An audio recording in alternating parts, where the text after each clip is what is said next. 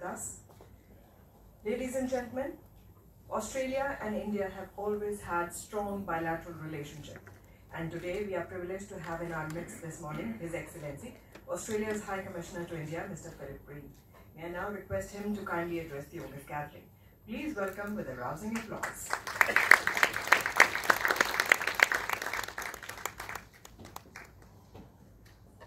Thank you very much, ma'am. General Chauhan, lovely to see you again this morning. Dr. Subba Rao, Dr. Silesh Nayak, Lieutenant General Panu, and my friend Anil Prakash. Good morning, distinguished guests, ladies and gentlemen. It's a privilege and a particular interest of mine to be able to address you briefly today in advance of your very important conference. Australia and India are building a much closer bilateral relationship. India is now one of only 2 countries on the planet with which Australia has an annual leaders meeting, a 2+2 defence and foreign affairs meeting, and a free trade agreement. We have established what we call a comprehensive strategic partnership.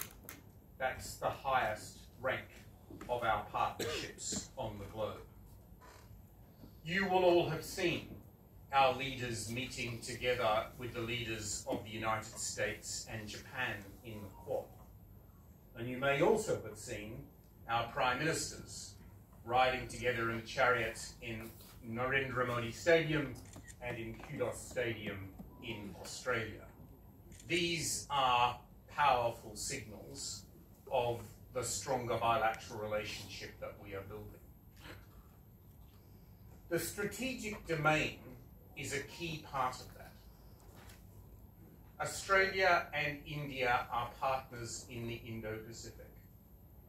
We share an ocean, the Indian Ocean. We share a level of concern about developments in the Indo-Pacific.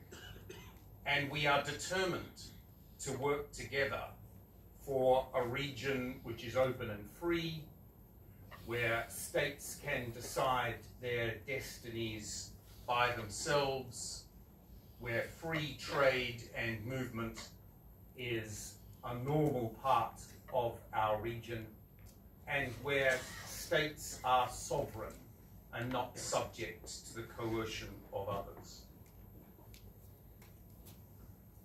Space will form an important fraction of this important bilateral strategic relationship.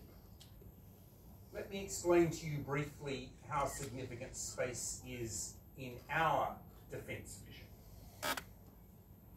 Our government undertook a major review of our defence and strategic interests last year, and one of its principal conclusions is that space should now be its own domain in our defence arrangements. That is to say, space has joined land, air, sea, and cyber with its own place in our key 5 domains. We have some unique features which makes the Australian space industry one of the fastest growing space industries in the world. We have unique location, a large continent, satellite tracking capabilities, which for instance were key in tracking your successful Chandrayaan-3 moon lander. We have a continent with few people. The consequence of that is that much of our continent has dark skies, which makes astronomical observation much simpler and more effective. We have a strong robotics industry derived from our huge mining sector, in which robotics is a key part. And finally, we have innovative and fast-growing companies. Indeed, the space industry in Australia is growing at more than 10% per annum. And I'm delighted that there are representatives of that industry with us here today. For us in space, India is a natural partner. India is emerging as a tech giant. It is, as I say, a strategic partner. And it is clearly emerging as your plans and your successes in space demonstrate a leading power in space exploration and engagement. So for us, the task is to take advantage of those complementary advantages and forge a closer relationship between Australia and India in space.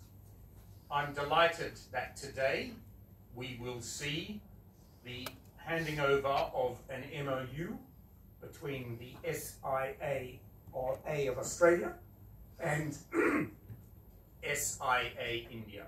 That marks an important new departure in our space collaboration. And may I finally say, General Panu, I listened carefully to your explanation of what this conference will comprise these few days. That's an impressive list of fascinating topics. I wish my schedule allowed me to stay for longer. I hope some of my team will be able to stay and brief me later on some of the things you achieved. I wish you very well in what sounds like a very lively and fascinating conference. I thank you.